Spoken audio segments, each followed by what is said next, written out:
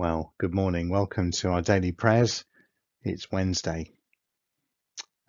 Over this summer, I was down in the front the other day, and I asked my wife to get me an ice cream. She was getting one for herself. I was outside with the dog, and I said, "Oh, can I have a large Mr. Whippy?" And so she came back with an absolutely massive ice cream. It was much bigger than I was expecting.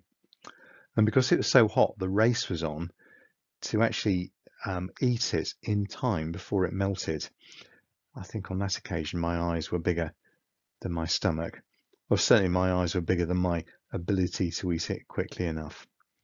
Melting ice creams, I guess, one of the pictures of our summer holiday. Let's come together as we pray to God now. O Lord, open our lips, and our mouth shall proclaim your praise. The night has passed, and the day lies open before us. Let us pray with one heart and mind. As we rejoice in the gift of this new day, so may the light of your presence, O God, set our hearts on fire with love for you, now and forever. Amen. And so our reading this morning is from Genesis 43, and we're picking it up at verse 26. What's happened is Joseph is playing games with his brothers. He keeps Simeon and he sends them home because he wants to see Benjamin, who's Jacob's special son. And so now the whole family come back, plus Benjamin, plus Jacob, into Joseph's presence. They still don't realize Joseph is Joseph. Verse 26 of chapter 43. When Joseph came home, they presented to him the gifts they had brought into the house, and they bowed down before him to the ground. And he asked them how they were. And then he said, "How is your aged father you told me about? Is he still living?" They replied, "Your servant our father is still alive and well." And they bowed down, prostrating themselves before him. As he looked about, he saw his brother Benjamin, his own mother's son. He asked, "Is this your youngest brother, the one you've told me about?" And he said, "God be gracious to you, my son." Deeply moved at the sight of his brother, Joseph hurried out and looked for a place to weep.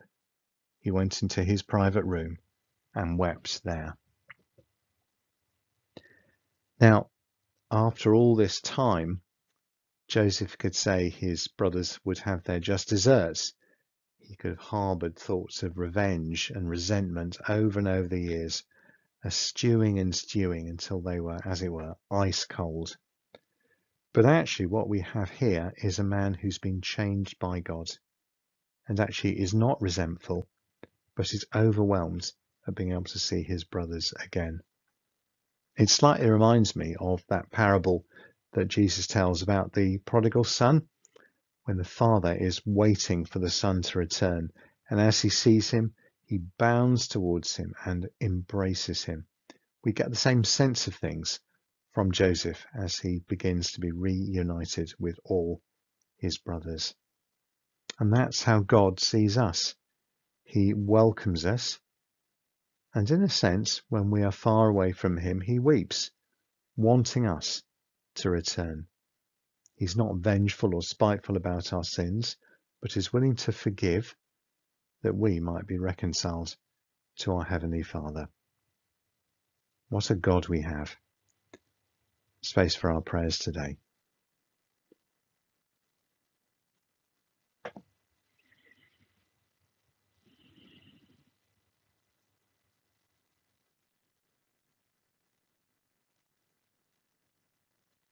And so as our Saviour has taught us, so we pray. Our Father in heaven, hallowed be your name. Your kingdom come. Your will be done, on earth as in heaven. Give us today our daily bread.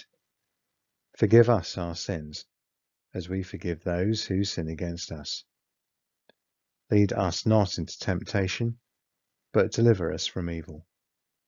For the kingdom, the power, and the glory are yours, now and forever. Amen.